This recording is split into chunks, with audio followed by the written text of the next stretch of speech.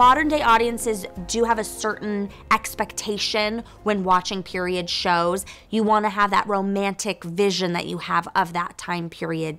This show is the 1930s, and so the biggest thing that stands out in my mind of the 30s is the hairstyles. Short haircuts, finger waves, curl, a lot of movement. Men generally had some product in their hair. They always looked put together. I mean, at least in the movies.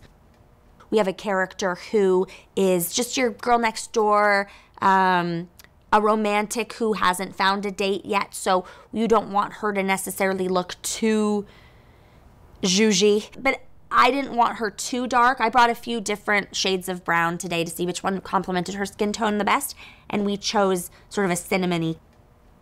Ilona is the character that is your stereotypical pretty girl who gets a lot of dates, and so it may be offensive to some people, but that tends to be a blonde.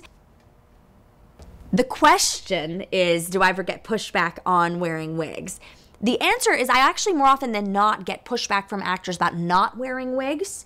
Your show starts at 7. You rush there in traffic. You're stressed out. You still have to put all your makeup on. The last thing you want to do is start curling and styling your hair. You just don't have time. A lot of people also find that a wig can help them define their character, but the moment you put your costume and your wig on and they see this alter ego, and it helps them sort of figure out who their character is.